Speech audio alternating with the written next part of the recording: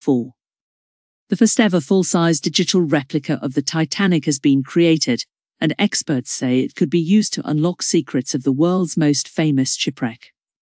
Scientists have created what they have labeled a digital twin of the passenger liner, which sank into the Atlantic in 1912 after hitting an iceberg while on its maiden voyage from Southampton to New York. About 1,500 people died in the sinking, which remains one of the biggest shipping disasters in world history.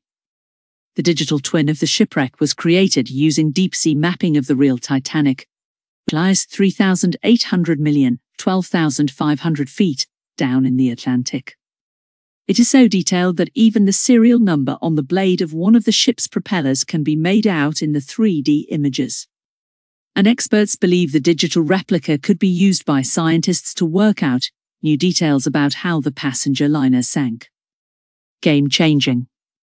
Park Stevenson, a Titanic expert who has studied the ship for the last 20 years, described the project as a true game-changer. What we are seeing for the first time is an accurate and true depiction of the entire wreck and debris site, he said.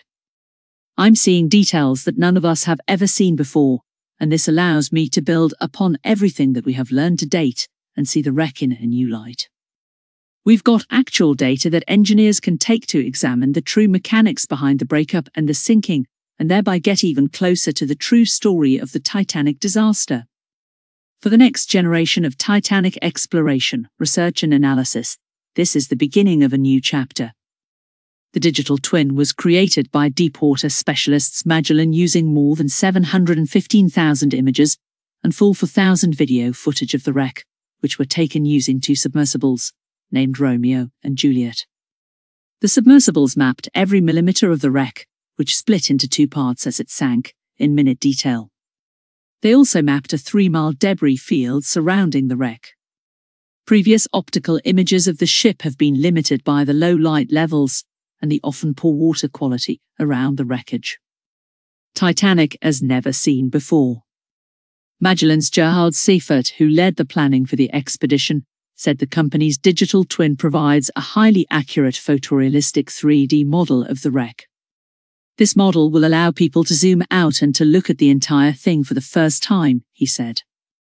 So, by capturing this 3D model, what we're able to do is visualize the wreck in a completely new way. There's all kinds of amazing small little details that you can see. This is the Titanic as no one had ever seen it before. Richard Parkinson, founder of Magellan, described the results of his team's project as astonishing. Over the course of the Titanic project, the volume of data that we acquired was enormous, around 7,150,000 images and some 16 terabytes of data, he said. We believe that this data is approximately 10 times larger than any underwater 3D model that's ever been attempted before.